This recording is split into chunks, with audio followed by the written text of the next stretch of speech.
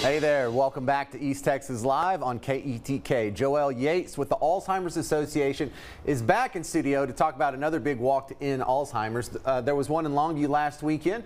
Now it's time to get ready for the walk in Tyler, which is not this weekend, but next weekend. Right, on the 28th. Yeah. All right, so it's coming up Saturday, October 28th. Starts at UT Tyler.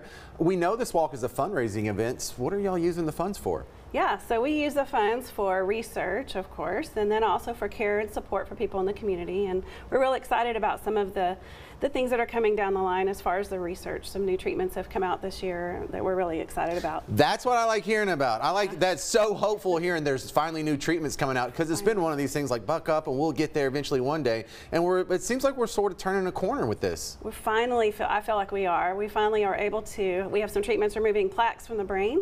From those amyloid plaques that are causing the dementia, and so helping slow the progress of the disease. We're not to a cure yet, but these are very promising.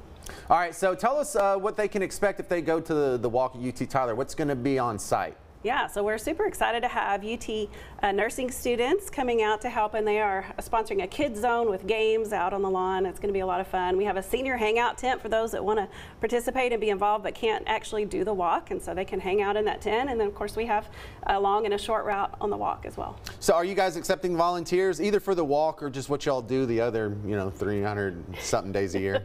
Yes, we do. We are a very volunteer run organization, and so we need volunteers on walk day to help us set up and tear down and man some of the stations, water station, things like that. And then of course we need volunteers to help with care and support in the community and education and things like that. All right, if the lady watching wants to go to the walk on next Saturday, what time does she have to be at UT Tyler? Yeah, so we have a vendor fair at 8 o'clock where you can come and play the games and meet our vendors and our sponsors, and you can do that at 8. We have an opening ceremony at 9 o'clock, and then we'll kick off the walk right after that.